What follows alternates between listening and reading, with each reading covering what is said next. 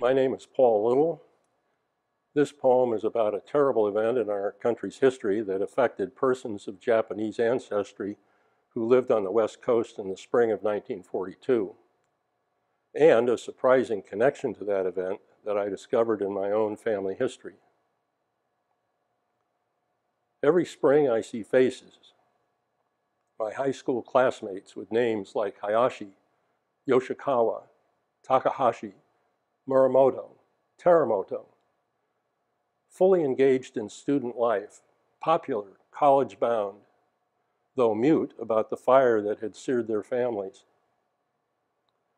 Since college, when I first learned of the camps, I see my classmates as 2.5-year-olds entering a crowded train station, fascinated by the gathering of relatives and neighbors of shared ancestry, wanting to play, but restrained by elders still stunned by the fury of the hate-fueled firestorm, awash in the ashes of their livelihoods, personal possessions, and community ties, blown by hot winds towards places and fates unknown.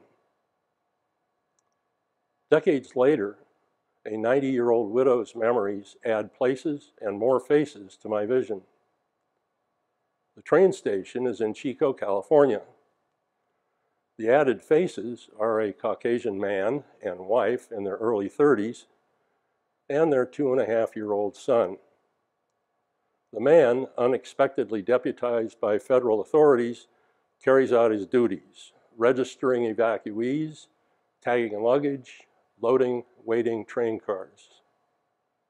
His wife watches from the shadows and weeps, restraining her son, who fidgets, asking unanswerable questions. The widow tells me that the federal man was my dad. The weeping wife was her, and her fidgeting 2.5-year-old was me. Why did Dad never speak of this? Why did my classmates not tell their stories? Shame and humiliation are first cousins. Sorrow has many faces.